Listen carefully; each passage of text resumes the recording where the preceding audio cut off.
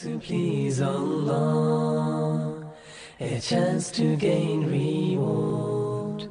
I will spend on you, he says, on who spend in good cause. Good deeds are opportunities, sparkling bright and true, raising you in the sight of Allah and adorning Al-Jannah for you.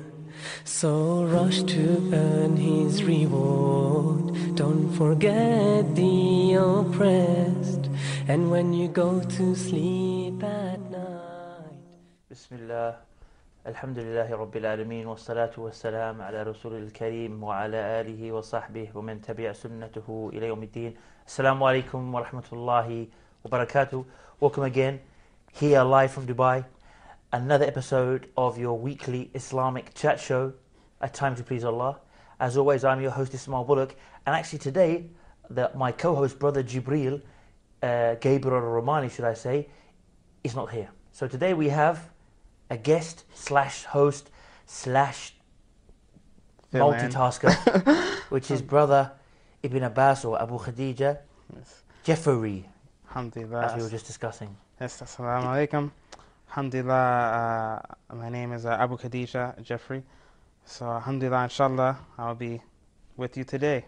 You'll be my co-pilot for today, inshallah. Yes, I'll try. I don't know if I can fill in the spot of Jabril, but we'll see what I can do. Inshallah, we'll land safely, inshallah. Yes. Now, before, obviously, well, not obviously, but you're obviously, from what I know about you, of course, you're a new Muslim. Yes, a few years, alhamdulillah. Inshallah. Yes, So, or someone said to me, are you a new Muslim? And I said, well, I'm an old new Muslim, you know, it's been a long Yes. time now. So, what we like to do on the show usually when we have guests like yourself is to spend the first 10 or 15 minutes getting to know about them, where they're from, and how they accepted Islam, because a lot of the stories are very interesting. SubhanAllah, each one always has its unique aspect to it, unique touch. So how about, inshallah, if you just introduce yourself and we'll hear about, inshallah, tell us about how you became Muslim, inshallah. Inshallah. Alhamdulillah, so I was born and raised in United States of America in the Northeast in Maryland. And originally my family is from Detroit, Michigan, which as usually when people hear the word Detroit in America, they always have a sad face and just a look of depression comes, because Detroit is they're having a very hard time economically, and they have been for a long time. So my family came from that type of environment. So alhamdulillah, we grew up in a relatively, say, suburban, middle-class neighborhood. I went to school, had a normal education, normal, I guess, everyday American life, as one would say. And I never really thought about religion. My family, they were all Christian, and we would go to church every once in a while, and I read the Bible a little bit, once or twice, but we weren't really a church-going family, so to speak. So it never really crossed my mind to think about God or religion or these type of deeper questions, all the way up until, I'd say, college. And they usually say college is where you go, find yourself. That's what they say in the States. So it really wasn't until college that I started to think about my life and what I want to do, what type of career I want to do, where I want to go with my life. And that was when I started to realize that a lot of my beliefs that I had were not the same beliefs as the Christian faith that I was raised in. And so the more I started to look at myself and the more I started to look at Christianity, I realized that a lot of the beliefs I didn't share, even though I would call myself Christian, and even though I'd still go to church every once in a while, I started to realize that I don't really believe in a lot of this. I mean, that's what we see from a lot of the stories we hear. Exactly the same thing. The person says, I just found that it made more sense of there just being one God. I couldn't really feel comfortable with the Trinity and the whole thing. That's a common trend we see, that whole aspect of, okay, we say God is one, or that we worship only God, but we're not really doing that. Yeah, the hypocrisy really started to turn me off to just religion in general. And as I started to go away from Christianity, I started to read up on other religions like Buddhism and Judaism and just anything really that I could get my hands on, and a lot of philosophy. And I still wasn't finding anything that was really doing it for me. It was really meshing with what I thought about life and what my beliefs were. So it wasn't until towards the end of college that I thought to myself that I had explored and read everything as far as religion goes, and mashallah, it just happened to be that the only religion that I had yet to study at that time was Islam. And I grew up in the Northeast, so we had the 9/11, and that topic was very famous in the area that I lived in, but I never really paid attention to it, honestly. Even though it was just right in our backyard, basically in New York, which is two-hour drive away from my home. It never really crossed my mind, that whole incident. And so when I first started reading about Islam, I thought, oh well, this is just terrorism that I saw on TV, and maybe it's just a waste of time. And some people I knew, they told me, no, if you read about it, you research it on your own, then you'll find the truth of it, and you'll be able to see it by yourself, without looking at the media, without listening to anyone else. So I said, okay. They gave me some people I know. They gave me some books, and I started to look online. And it took about, I'd say, a week or two of really studying. I mean, every day I would come home from college, from my college class, and I would read. I would read about Islam, books, Quran, tafsir, hadith, if anything I could get my hands on. And it was like that for 5 or 6 days of just, maybe 2-3 hours of sleep, just reading, just to find out. Because the more I started to read, the more I felt like I needed to read more, and I needed to find out more. And the puzzles just started to come together. And I was like, oh, I believe this too. I believe that too. And, I thought about this before, but now it makes even more sense after reading about Islam and the life of the Prophet Muhammad sallallahu alaihi wasallam. So it got to a point after a few days of just this intense researching that I said, I have to accept Islam right now. I can't wait. At the time, I didn't know any imams, and the few Muslims I did know, they weren't really aware of how much I was really researching. I think they looked at it as, oh, he's just playing with this. He's not really interested in this. Maybe I'm not getting your story mixed up with somebody else's, but Okay. am I right in recalling that you had a Muslim girlfriend at the time? Yes, I did. And her family was... So she was American, or? Yeah, she was American. She was like, her family weren't reverts to Islam. They were like... No, her family were all born Muslims, actually. Okay.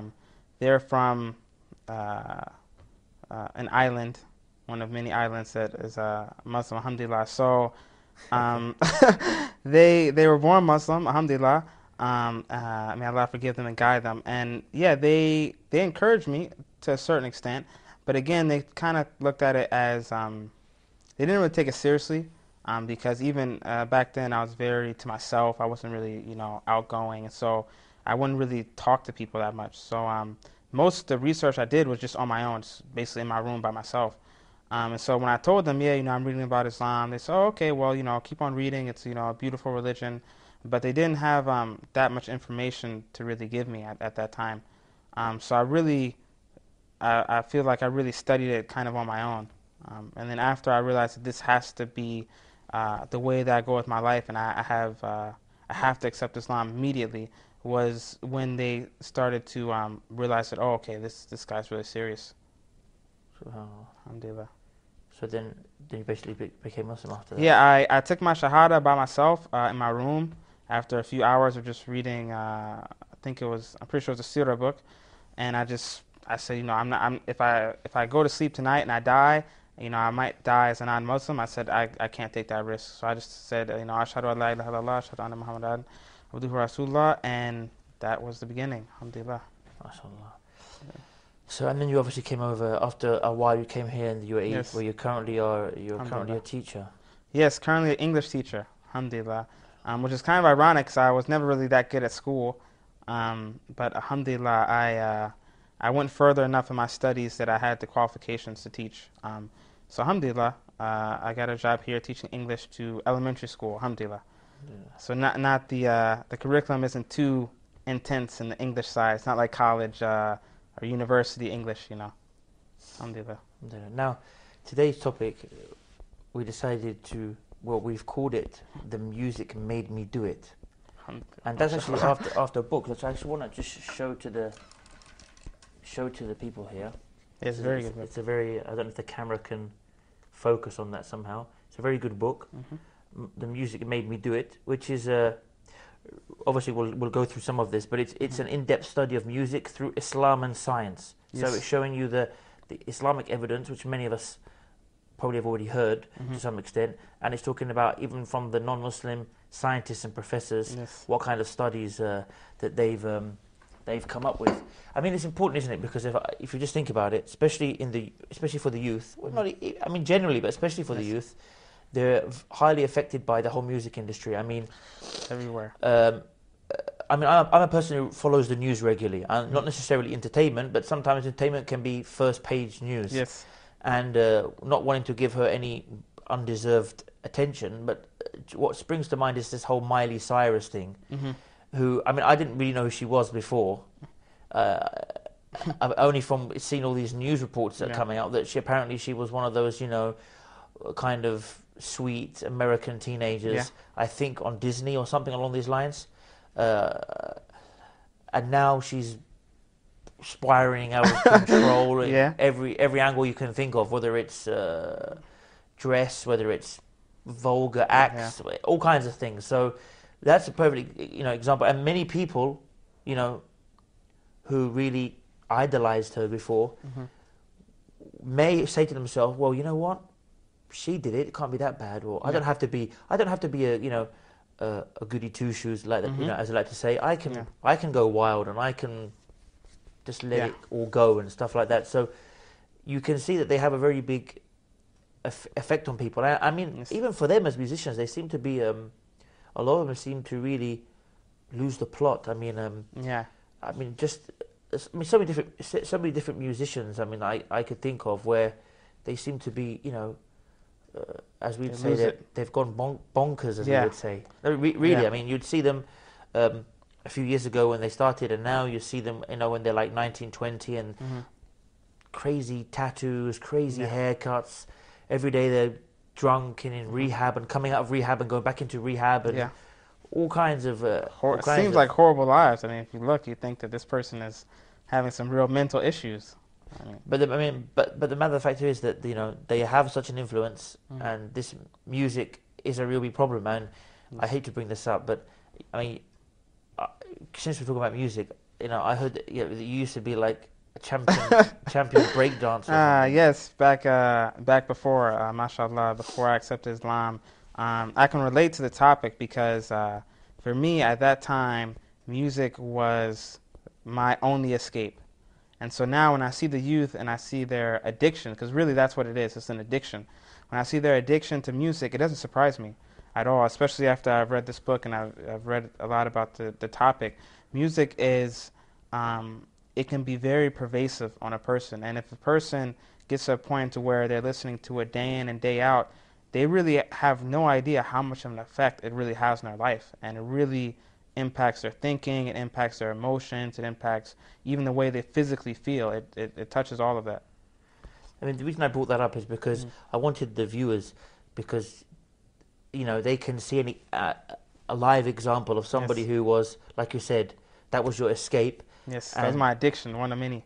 And not only were you just listening to music, you were dancing to it, and you were winning, I believe, competitions. Yes, a few competitions. Yes, I mean. Mashallah, it's ironic that a lot of the dancers that I was with at the time weren't that famous in the area that I was in, but now they're actually, many of them are world famous, actually, after time has passed. So, yeah, it was something, it was a large part of my life, and it was really something that I thought I would do forever. I really thought to myself that, this is the only thing that makes me happy, was listening to music, dancing, and I even wanted to make music myself. I said, well, I love listening to music and I love dancing, so maybe I should just make it. But alhamdulillah, Allah Azza wa Jal guided me to Islam before I went that far. Alhamdulillah. So, I mean, you as a teacher now, you must interact with, elementaries. What's the highest age that you teach? I teach 5th grade. 5th grade. Yes. So even 5th grade, what have you seen personally as a teacher and the children you interact with, especially the Muslim children? Yes. What have you seen from them, and how music has an effect on them? Have you had any live examples that you've seen? A lot. I think what people sometimes, especially older Muslims, what they sometimes forget is that many of the cultural barriers that existed maybe in the past are gone. You know, with the global culture, with the internet, with TV, anyone in any country could listen to any song from another country, from another artist, even if they're halfway across the planet. And especially with the internet and with free music downloading, it's everywhere, so to speak. I mean, I when I first came here, I was very surprised because I thought that, okay, you know, this is in the States, so they'll be, you know, behind on, you know, the latest music and so on and so forth, which I was hoping would be a good thing. But I was surprised with the amount of information that my students had on artists and musicians in the States. I said, how do you know about this guy and about this lady, and you're all the way over here? And they knew they know biographies, and oh, he did this, she did that. And it really made me realize that, you know, there is no cultural barrier anymore. Really, the cultures are just going right into Especially each other. As they say, the World Wide Web. Yes. Yes, it's definitely a World Wide Web, and it has connected everyone, even if the ones who are being connected don't realize it and don't realize the harms that come with it. Now, apart from, you know, which I'm sure we're going to go into more when we touch upon the book, and this is actually what I want to remind the viewers before we go on, is please call us, inshallah. We will be having a break in the next few minutes, but after the break we're expecting Brother Gabriel Al-Romaani to actually call in. He couldn't make it today for some reason, but he's going to be calling in because he wants to discuss this topic. I'm sure he can add something into this topic from his own personal experience, and on top of that, you know, he himself, one of his bachelors is in psychology. So I'm sure that even he, which we're going to touch upon more in the book, but I'm sure even he can, you know, have some valuable comments on that side of things. And we'd love you also to try and call in as well, the viewers.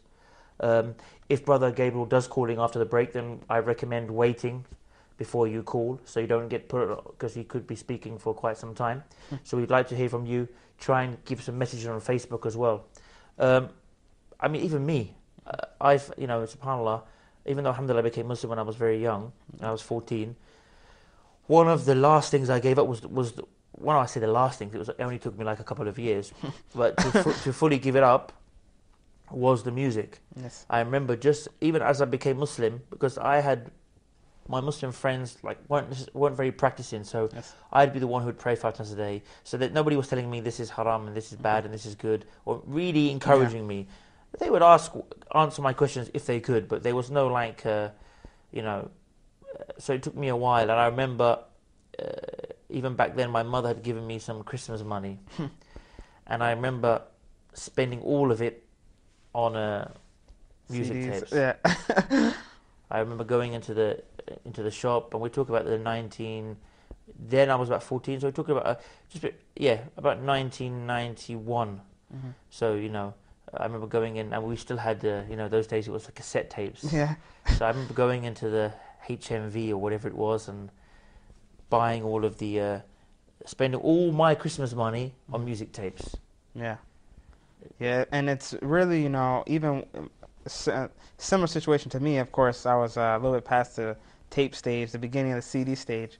But Are you calling me old? No, not at all. Just that tapes was, and I like tapes. I would record. Actually, that reminds me of one experience. When I was in elementary school, I would record songs on the radio by tape, and I would walk to school, even though my parents didn't know I was walking to school. But I would walk to school every day just so I could listen to the tape. I would do exactly the same thing. I'd have the radio on, and I'd wait for a certain song to come on and record it. Yeah, mashallah. So, yeah, I mean, I definitely remember like hearing a song and thinking, you know, I have to have this song, even if I don't have the money to go, you know, buy the tape. So subhanallah, it's, you know, it's very pervasive, and it's really, like I said, it's really it just becomes a part of the culture, it's part of, you know, life, so to speak. So, I mean, this book here, the music made me do it. Obviously, you've read the book. So, what's special about this? I mean, we often hear, the Islamic evidences on why we should stay away from music and why music's not permitted, etc. What's different about this book? What makes it? Why would you recommend someone to read this book? Especially those people. I would imagine there's quite a few people out there who are a bit like, oh, is it really haram? Yeah.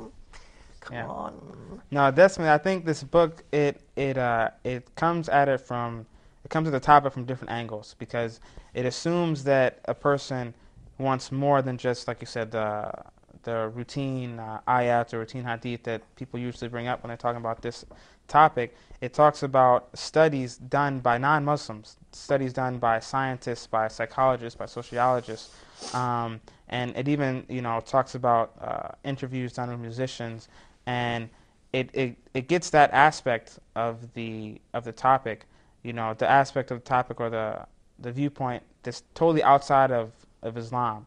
And it helps you look at the topic of music from not just an quote-unquote Islamic standpoint, but just from a standpoint of health, mental health, physical health, social health. And because of that, I would say that this book is a must-read for everyone. Even if a person, alhamdulillah, Allah has blessed them, guided them, that they have absolutely no inclination to listen to music and they've never listened to music before, I would still recommend that they read this book just to realize, alhamdulillah, the ni'mah that Allah has blessed them with, to not have to worry about this fitna if it's not a fitna for them. Subhanallah. Well, we're gonna take a break now, actually. So inshallah, come back after the break, and we'll be having the live phone call with my usual co-host, Brother Gabriel Al-Romaani, inshallah. Stay tuned.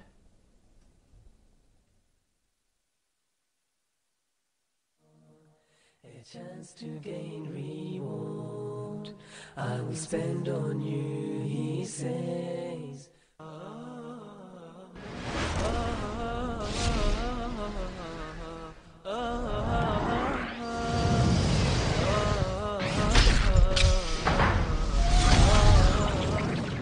We can't just take knowledge and keep it as information. We have to transfer it into action.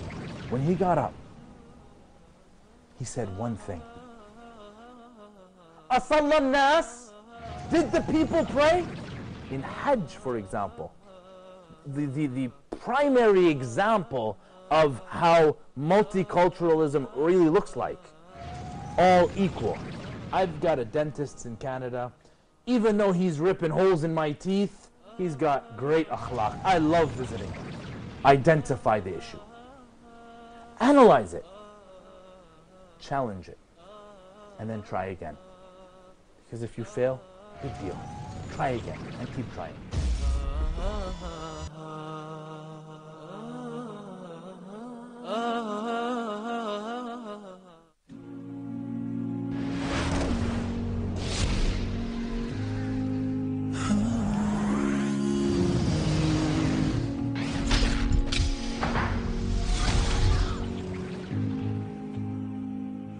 If I think I lost my ablution, but I'm not sure, do I have to make wudu again? Is it allowed for Muslims to visit the graveyard, or is that shirk? Am I allowed to say Jummah Mubarak to someone? Can I get to know a sister before marriage? I have so many questions, and I feel that I've just reached a dead end.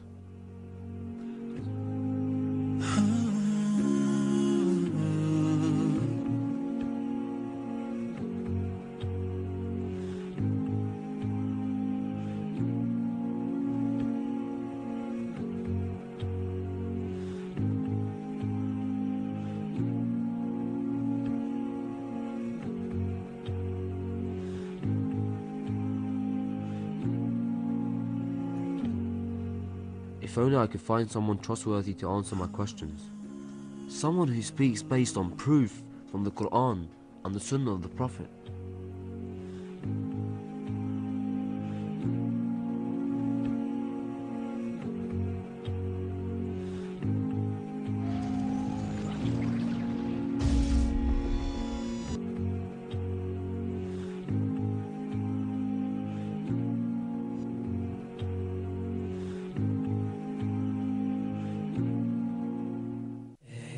sung to please Allah, a chance to gain reward I will spend on you, he says.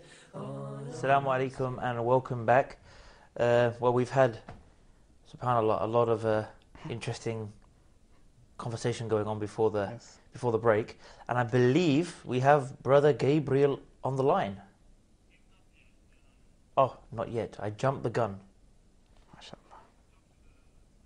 So yes, I think we're going to get him, inshallah. We're in the process of getting him on the line. So the book, the music, the Muslim made me do it. Inshallah, hopefully not. That's a whole new story. That Yes. one. The Muslim made me do it, sir. The music made me do it. I saw the Yes. mus, and I just, for some reason, the Muslim came in Inshallah, there. yes. It was American to say the Muslim. So yeah, the music made me do it. So before we went there, you were talking about it tackles it from different angles. Yes, I mean, one of the aspects the book talks about is just the science aspect and how music itself isn't just quote unquote entertainment. Actually, it goes into our ears, and our brain and our body reacts to it just the same as we would react to eating food or smelling a flower or watching something or touching something. The same type of physical responses that we have to the things around us, music actually makes us have those same responses in many ways. And so the book talks about how music itself isn't just entertainment, even though we might look at it and perceive it to be that way. It's actually like a drug, and like any drug, it has side effects, and these side effects are what are really detrimental to us as Muslims and for anyone that's trying to purify their heart and come closer to Allah. SubhanAllah. So, okay, we have Brother Gabriel Al-Romaani on the line now. Assalamu alaikum. Alaikum salam wa rahmatullahi wa barakatuh. How are you doing, Akhi? Alhamdulillah. Sorry for not being able to be with you guys today, alhamdulillah. I just caught up the first 10-15 minutes of the show. Looks amazing, mashallah. We'll let you off just this once. So I believe you had something. Assalamu alaikum, brother. Wa salam wa barakatuh. How are you? Good to see you, bro. Yes.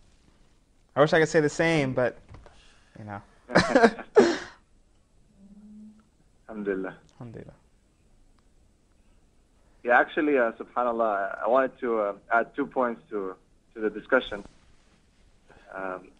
So the first one being the amazing, transformation that we see around the world when it comes to musicians leaving the industry and becoming a Muslim. And we have the likes of Napoleon, who was rolling with the Outlaws, with Tupac, and a very famous group. You have the likes of Brother Loon, who was rolling with and singing with Puff Daddy and the Bad Boys. And subhanAllah, if one person sits down and really deeply thinks about the life of these people, what they left behind. I mean, subhanAllah, we have Loon right now facing the fitna that he's facing, and he was put in jail. And we have Napoleon, who has lost everything, and other brothers, subhanAllah, with embraced Islam and come from that background. People really need to think about, especially the Muslim youth, and also the non-Muslims who are thinking about Islam. Maybe people need to think about why would these people leave the life of comfort, of selling platinum records, of villas in Florida, Miami, you name it, right? Why would they leave that? What's there for them? I mean, there must be something important. It's not just like a religion, that someone just picks up and wants to become spiritual all the time, all of a sudden, There's got to be something to it. It has to be for a life-changing situation, for something that, makes a difference between heaven and hell in the hereafter. So people really need to think about this deeply because, and really they need to try to understand, to maybe do some research as to why these people left the music industry and left the success and came into Islam. They gave up everything that people, even Muslims, even youth, might see as, like they would wish, they would aspire to be in such positions. And they are ashamed sometimes of Islam. And we find, people like Napoleon and subhanAllah, inspiring youth now to leave that gangster mentality and that, pop star, type of life. So that's one very important point that I wanted to add to that. And the second one, inshallah, if you guys want to add something to my first one, then I'll continue with the second. Yes, even recently I heard, I think I saw it on, I think it was the Dean Show, that Miss Nina, I guess she's a musician, famous musician from Malaysia, that she accepted Islam as well. So yes, we hear every once in a while, every few months. Actually, inshallah, it will become even more of a regular occurrence of many celebrities accepting Islam. So alhamdulillah, I think this just shows that Islam isn't for a specific country or a specific race or a specific economic class. That the message of Islam transcends any man-made differences that we make between each other. That's true. Yeah, very true. The second point I wanted to add is maybe you guys touched upon it. I'm not sure, so you can stop me if I'm actually traveling. I'm in the car right now, so I didn't see it the last few minutes. But is the influence that music has on promiscuity, sexual misconduct, especially within the Muslim world right now. And I was, a lot of people might not know, but some of the work that we do is dealing with counter-missionary, work, and how the people try to, deviate people from Islam. And believe it or not, one of the tactics that some of the missionaries use against Muslims in the Muslim countries is music. And I've seen that first-hand experience when I was in Africa. People would meet after Asr in the park, boys and girls, and they were brought together by missionaries, and they would play music and dance. So music would be something to lure them into their activities. And obviously, this so-called interaction in the name of love and in the name of a religion would be brought in, and which would lead to promiscuity and sexual misconduct. And if you're ever to take a little research and to analyze, what's the main topic of music today, it will be this topic. Mm-hmm. Yeah, and even I think recently there's been a lot more instances where many more musicians have been indirectly or directly mentioning Islam or mentioning something about Islam in their music video or in their song. And I think as a community, we should realize that there's a reason for this increase. Like Jabril was telling us, it isn't because the musicians, I think, have some deep-seated hatred of Islam or deep-seated hatred of Muslims, but I think it's really because they feel that this is one category, this one audience that we have yet to really get. So if we say something controversial on our song, or if we put something controversial in our video, then this audience that we haven't gotten control over they'll listen to our songs, they'll listen to our video, they'll look at us, they'll give us attention. And I think, me personally, I've noticed that there seems to be more of these kind of subtle hints about Islam or about Muslims or about Allah Azza wa Jal in music videos and music that I didn't see when I listened to music. The first time I heard about Islam was through a friend of mine reading a book. But now it seems like every other week you have a news article about some musician, being in trouble because they said something about Islam or they have this in their music video. And I think that that's a topic that we have to openly discuss. And why is Islam getting attention from these people in this way? Right, and recently we know this, I'm not going to mention her name, but this whole issue with one of the videos that I actually seen the video, the part of it that shows, but the name of Allah being burned. It's like a keychain. It's like a chain, and specifically they picked the name of Allah, and then basically this thing gets burned, right? So that caused a lot of issues, and Muslims are very upset. But that's as you said, the question goes, and why are these people using these, or trying to defame Islam, or trying to even, bring up Islam, or speak about Allah, and in quite a lot of the lyrics I remember, even back in the days, in the time of before Eminem was very popular, at the times of D5, they used to make a lot of references to the Quran, and kind of like talk bad about it even. So it seems that, as you said, that people are like they're trying to provoke sometimes, or trying to get the attention of the Muslims.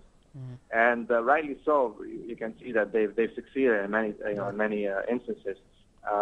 But obviously, our question goes back to the Muslim youth are still facing this challenge, and they kind of overlook it after one day. It's like they forget about what happened, the insults and everything. They go right back to listening to the same thing over again.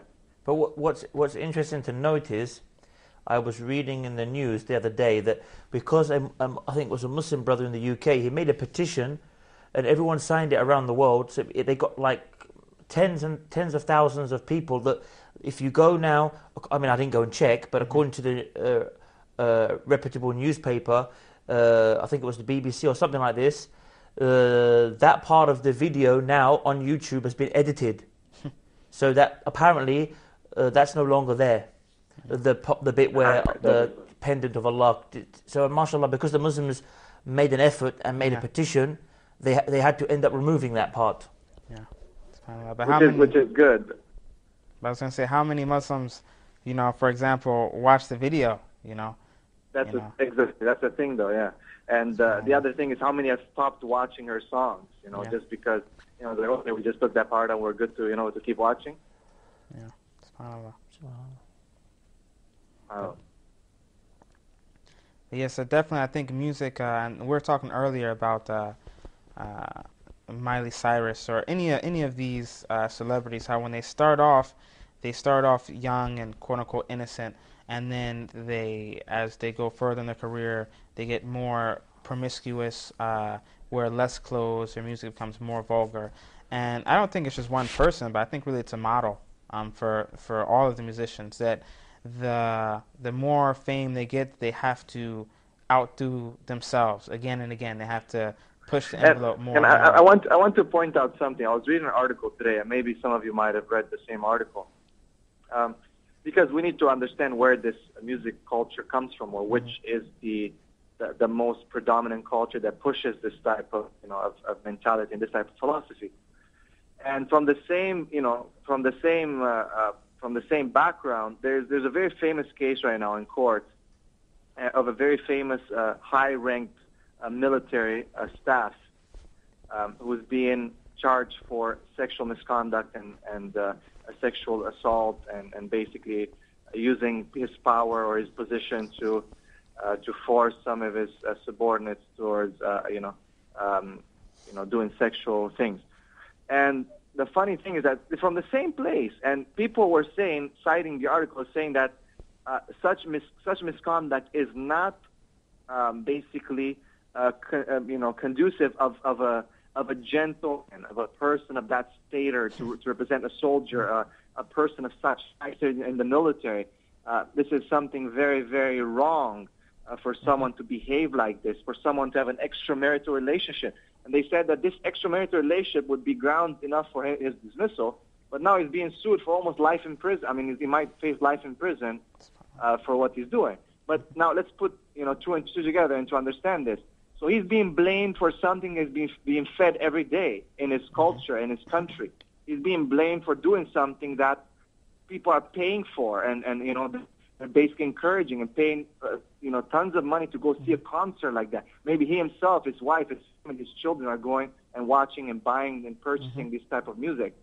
And now he's being blamed for acting on it, and people are clapping and crying and supporting this type of behavior. But when it comes down to it and someone practices, then they have the audacity to say that, this is contradictory to it, or this is not gentlemanlike, and it's not befitting to an officer like that. Just to point that out. Yeah, it definitely seems that there's a disconnect between the music and the way people live their lives, or at least they think there's a disconnect. But if a person listens to music every day, they listen to, for example, the same song over and over again, as this book talks about, it's almost as if the song has a hypnotic effect on them. And due to the repetition of the rhythm of the music and the same line, the same chorus going over again and again and again, whether the person listening realizes it, it starts to have a hypnotic effect. Because if you sit down, for example, and someone tells you over and over and over again, this cup of coffee is hot, this cup of coffee is hot, whether it's hot or cold, you're going to start to think that, I better not touch this coffee. And it's the same thing with music. If you're hearing vulgar lyrics over and over and over again, then whether you realize it or not, it's going to have an effect on your thinking. And of course, if it has an effect on your thinking, it's going to have an effect on your actions. Wow. MashaAllah, it's a very good, great topic. I want to leave you guys, inshallah. Maybe there's other people waiting in line to talk to you. MashaAllah, great program. Jazakallah khair. And great to hear from Ibn Abbas again. Inshallah, I hope to have you on another show soon. Inshallah, alhamdulillah, inshallah. Barakallah feek. Assalamu alaikum. Barakatuh. So, Brother Ibn Abbas, why don't you take us through some important parts of the book, because we've got about 10 minutes or so left. Okay. So, unless we get any calls, of course, we'd like you to, you mentioned, what I'd like to hear is you mentioned some of these, because many of us have heard the aspect, I'm sure, even on Huda TV, Yes. on the permissibility of music, and we've heard the verses of the Quran, which is more than enough, of course. Yes. But you have sometimes people who say, okay, but, is it, Astaghfirullah, Shaitan puts that doubt, is it really that bad, or does it really, okay, I can understand, but surely it's not that bad. So you have in this book some academic studies, I believe, from the universities like Harvard and Stanford and Yale and what have you, Oxford and Cambridge, the most reputable Western universities. What do these reports say about music? Well, alhamdulillah, the reports are, they vary from many different aspects of music. One aspect, like we just mentioned, is just the effect that the rhythm has on a person, and that the studies have found, as this book shows, that different music has different effects even on our heartbeat. So, for example, smooth jazz or any type of jazzy sound, it actually matches what our normal heartbeat is when we're not doing any type of activity. When we're just, for example, sitting down. Jazz matches this heartbeat. So this is why when people listen to jazz, they say, oh, I feel comfortable, I feel relaxed, because actually the rhythm of the actual song is having an effect on their heartbeat. And then they have, when you have songs like heavy metal or songs that are very rough and fast, then the studies have found that this also, it arouses the heartbeat. The person becomes more agitated, they become more excited, even if they're not, quote unquote, paying attention to the music. Because the rhythm of the song literally has a physical effect on our heartbeat because of its repetition. And so many other studies. One study that I really liked that they talked about was, they talked about just even the parts of our brain that are affected by music. And actually the same area that is affected by music is the same area that has a large part in the chemicals and the emotions we feel when we do drugs. A'udhu billah. Or when we are doing zina, a'udhu billah. This same aspect, the same place in our brain, is the exact same place that music affects and music impacts. So even the way that our brain works, when our brain interacts with music, it doesn't interact with music in a way that is positive. It interacts with music in the same way that our body interacts with drugs. Or zina, a'udhu billah. So this shows us that music, it does impact us, on a physical level. And this study, especially the one done on the areas in the brain that is impacted by music, it was done by a standard professor who's not a Muslim, who's probably never read the Quran, doesn't know anything about Islam. But he says, no, the areas of the brain that are affected by music are the exact same areas that are affected by drugs and zina, a'udhu billah, and all these other ills. Well, on that point, what we'll do now is we'll just go for another break. Inshallah, when we come back from the break, we'll read a few more of these studies with more of the fine details. Oh, sorry, my mistake. Apparently we're not going for a break. It's not ready. Alhamdulillah. So, going to the book, maybe if you could Pull out one or two. pull out some of those actual studies, Okay. as in the names Yes. and what have you. So just so we can, the viewers can get a bit more understanding of the actual study, where it was done, the professor that did it, and what exactly their conclusions that they came up with, just to give it that sense of. Of course, the viewers can obviously go and buy the book. It's published by the International Islamic Publishing House, IIPH. I'm sure it's available around the world at any good Islamic bookshop, inshallah. If not, I'm sure they can order it as well.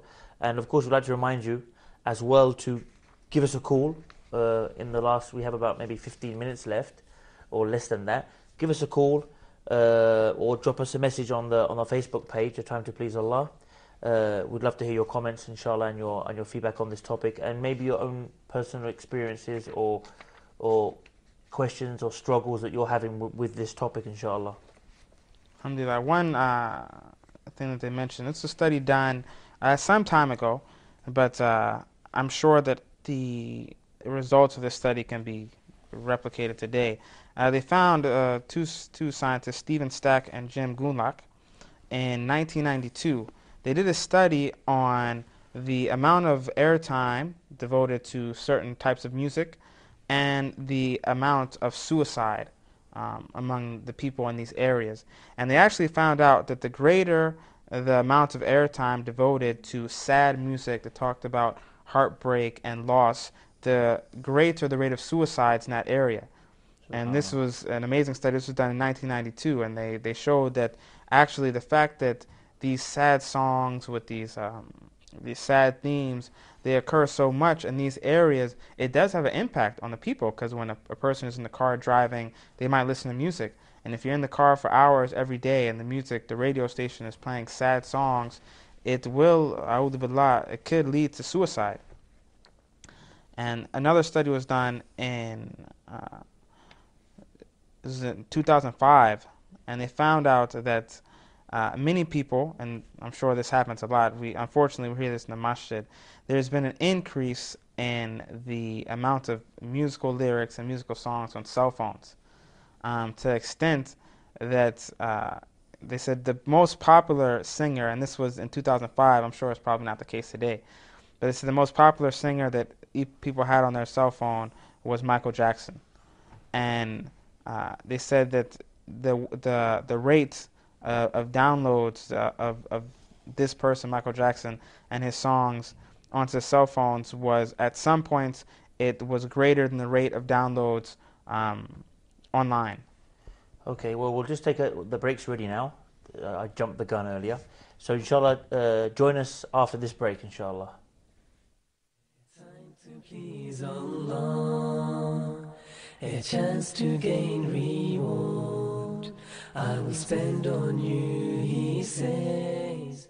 يا ذا الجلال والإكرام يا حي يا قيوم لا إله إلا أنت سبحانك إنا كنا من الظالمين اللهم أحسن عاقبتنا في الأمور كلها وأجرنا من خزي الدنيا وعذاب الآخرة برحمتك يا أرحم الراحمين اللهم أصلح لنا ديننا الذي هو عصمة أمرنا وأصلح لنا دنيانا التي فيها معاشنا وأصلح لنا آخرتنا التي إليها معادنا واجعل الحياة زيادة لنا في كل خير واجعل الموت راحة لنا من كل شر.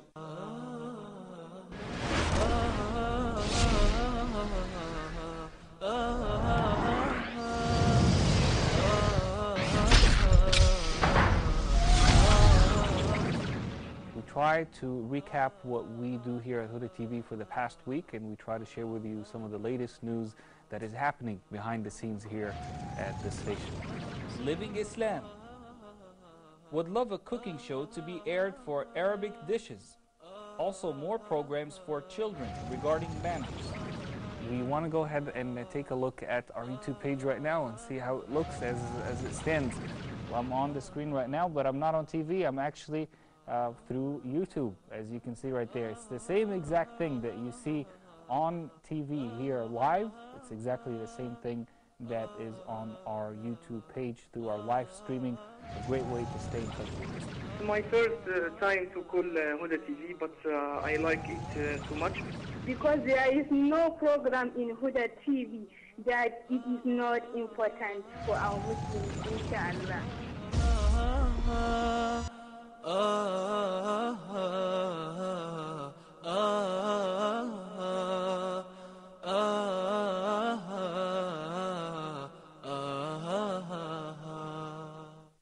Time to please Allah, a chance to gain reward. I will spend on you, he says.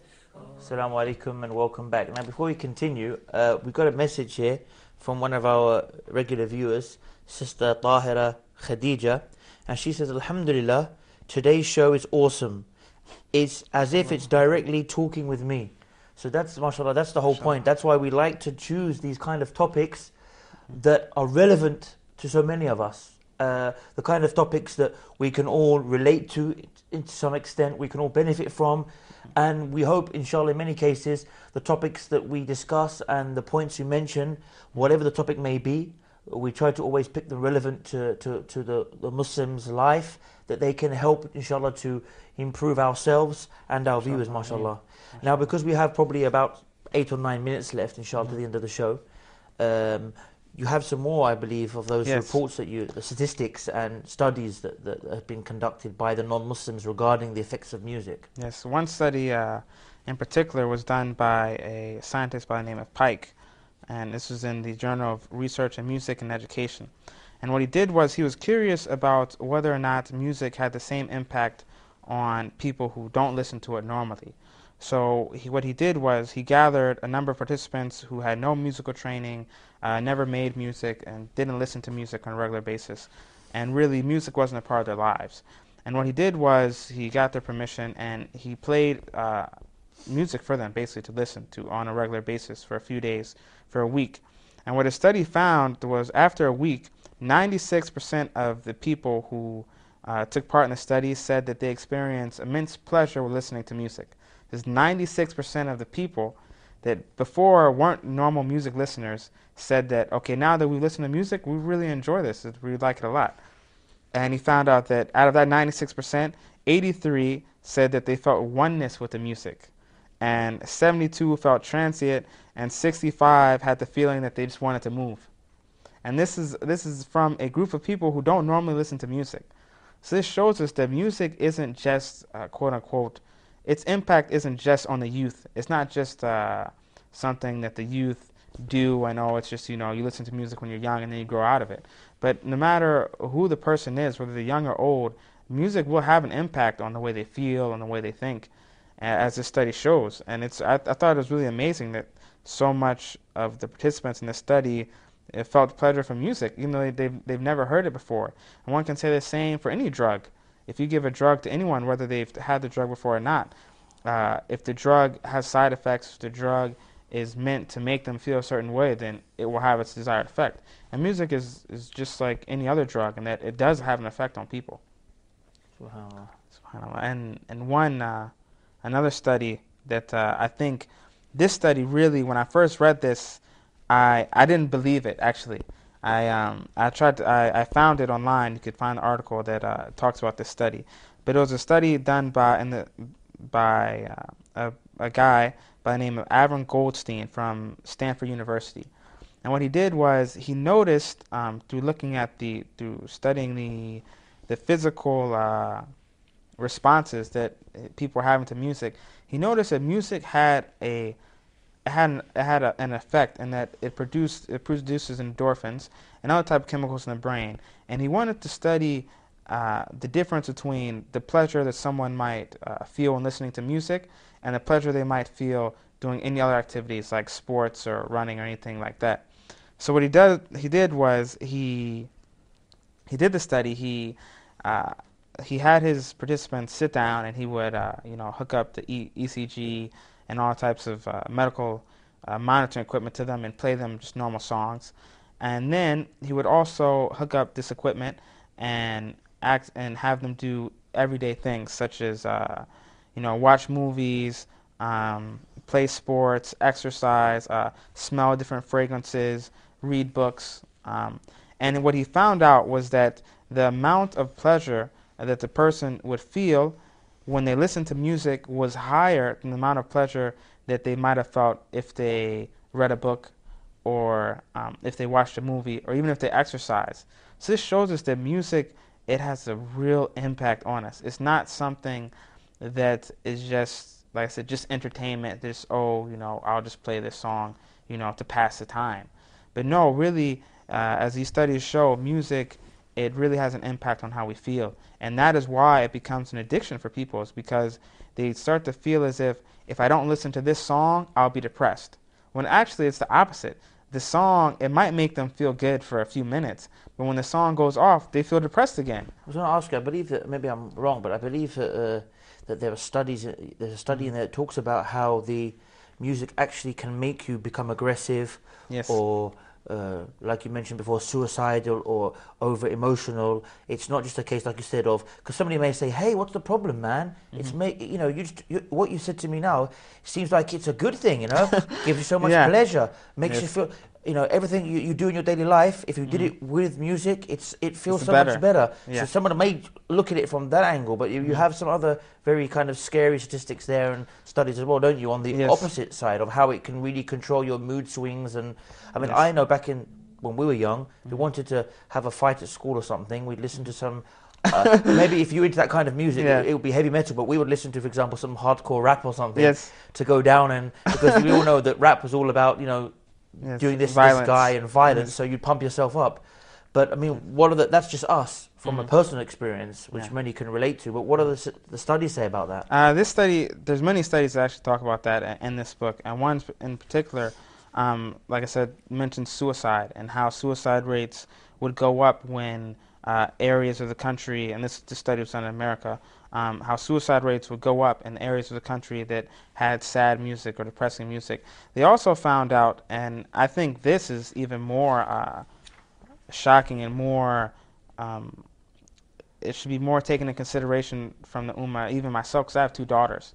And they found out that the amount of gender roles, or the amount that a person would attribute himself to a certain type of gender role, such as men being angry and women being, let's say, gentle, for example, would increase depending on the music they listen to. And so this one study was done in 2002 in the Journal of Youth and Adolescence, and they found out that the boys especially, and it really girls as well, they started to have a behavior of sexual degradation the more that they would listen to certain music, like this study mentioned, rap music and other music like that, that the more that the girls would listen to these type of music, the more that they would start to have ideas and thoughts of sexual degrading behavior. I mean, we've actually pretty much come to the end of the show, but I want to end on this point because that's something I was going to say and you just reminded me, is that if you look at it now, I mean, I was someone who used to listen to rap music and R&B, but even, back in, we're talking about 20 years back, back then, there was degrading, of course, there was sexual exploitation, but look at it now. I mean, you see, you don't have to be someone looking for it. Unfortunately, it pops up everywhere on your YouTube. You have an Islamic video, it's on the right, subhanAllah. But we see how, because for all these years, they're talking about women shaking this and shaking that, and and rap music has become so popular. I remember when I was at school, rap music, people used to look at me like, oh, are you trying to be, which I wasn't, but I just like the music. Are you trying to be black? But now, everybody, whether it's middle, upper class, listens to rap music, whether you're white or black. It's very, it's mainstream. It's the most popular music, the rap and the R&B. So, and because those lyrics have become, like you said, every other song is about sexuality of the woman. Shake it this, twerking this, twerking that. We now find on YouTube popping up all over the place. Yes. Girls as young as probably, I don't know how young, I mean, but I'm assuming there's young girls out there. But we see these videos pop up, girl twerking, you know, and it's become so mainstream that girls now feel that it's normal for them to turn on a webcam or turn on a cam and shake their backside for the millions of viewers to see. Because, and this, no doubt, of course, no one can deny it. It comes from the whole music and the culture behind that music. Is that, hey, you look like this, shake it for everyone to see. And we really, I mean, we have to end the show now because we've come to the end. Jazakallah khair for coming on. Jazakallah khair. And who knows, maybe in the future we can expand. I'm going to sneeze now. Live TV there, subhanAllah, alhamdulillah. So inshallah, that's the end of today's show before I start sneezing again. Remember inshallah to leave any comments or any suggestions on our Facebook page and join us inshallah, same time, same place, here live from Dubai on Huda TV, A Time to Please Allah. And I leave you as always, wassalamu alaikum wa rahmatullahi wa barakatuh. A time to please Allah, a chance to gain reward. I will spend on you, he says, all who spend in good cause. Good deeds are opportunities, sparkling bright and true, raising you in the sight of Allah and adorning Al-Jannah for you. So rush to earn his reward. Don't forget the oppressed. And when